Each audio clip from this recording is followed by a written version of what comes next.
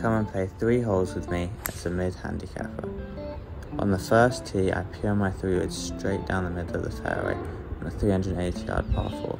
Stepping up to my approach shot, I float a nice 9-iron right next to the hole, but it bounces just over the green.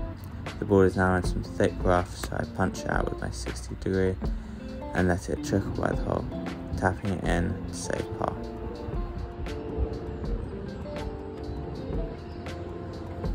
Moving on to the next hole, we have a 130-yard par 3.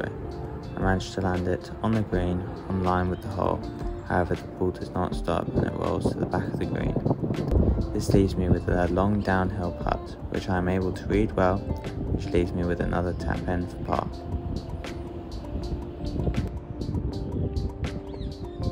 For the third and final hole of the video, we play another par 3, which is 160 yards long.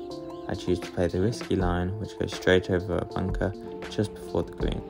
Luckily, I pure the iron and it stops a yard after it hits the start of the green, leaving me with a decent chance putt, which I managed to make, putting me even through 3 holes.